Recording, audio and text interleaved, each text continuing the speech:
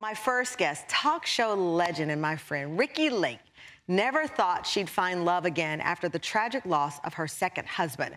But Ricki recently found it in an unlikely place and is now engaged to the man of her dreams. After years of success in front of the camera, the Emmy winner is finding renewed purpose as a filmmaker with very important documentaries like The Business of Being Born and her latest, The Business of Birth Control.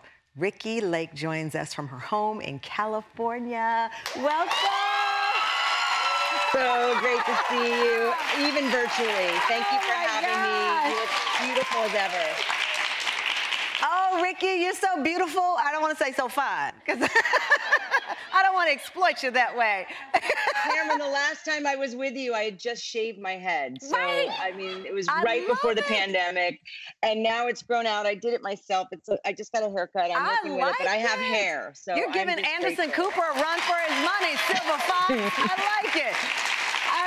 You know what? I'm embracing my 50s. I'm embracing where I'm at. And I cannot believe my life feels like a movie, you know, finding love during COVID of all times. It's been a really, really amazing year. You know what? Your heart is so real, which is why I was so just happy to hear about this engagement. Thank you so much. It was just a few years ago. I know that you could not have imagined finding love again. You lost your second husband, Christian Evans. It was 2017. And I know the space I can't say I know it.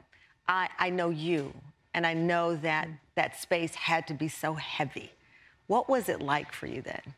It was two parts, because partly, he was suffering from bipolar and mental illness. So it was living through those dramatic psychotic breaks, which were so traumatizing. And then ultimately he ended his life, and it'll be 5 years in February. And there were days that I could not get out of bed. I did not want to be here. I mean, I can't say I was on the verge of taking my life, but I was in true despair. And I didn't know when I would find joy again, if I would find joy again. But I'm a really joyful person. I'm an optimist. And I know that Christian would want me to be happy.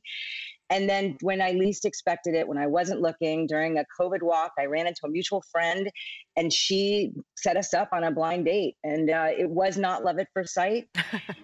It was months later. It was during Halloween on a blue moon. And I actually saw him for the first time. And he's actually my perfect partner. And we are so grateful. We're both empty nesters. And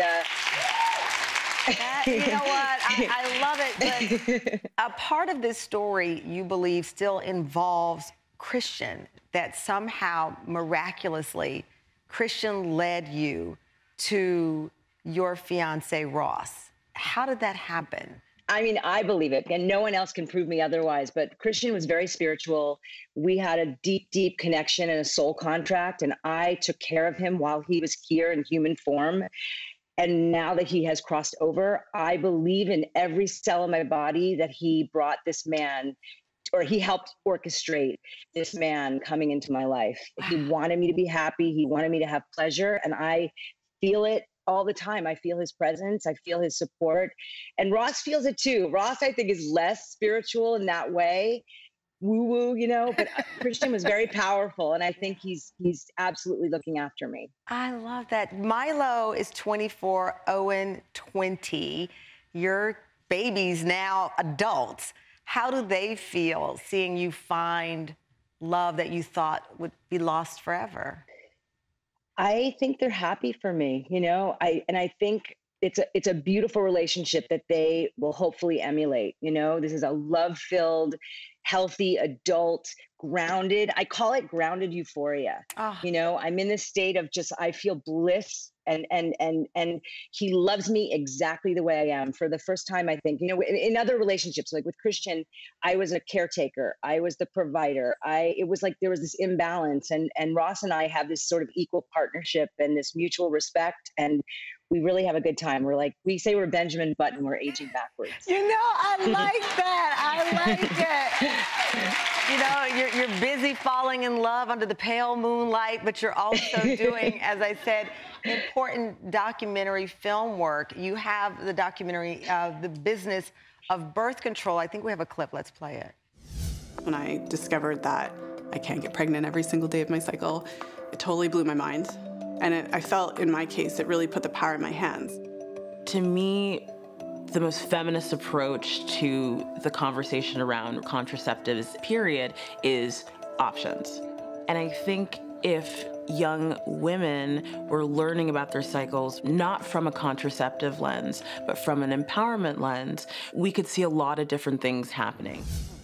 You are really diving into these documentaries in an unapologetic fashion. With this one in particular, Ricki, what do you want people to take away from this one? Well, I want women to really consider all, oh shoot, my doorbell is ringing. Oh my goodness. Excuse me. Wait a minute, Ricki Lake, who made the doorbell famous on her talk show. Exactly. Oh my. I'm not expecting anyone. I wonder who that is. Come on in. Like, who's coming in? I don't know, DNA test. Ricki, really?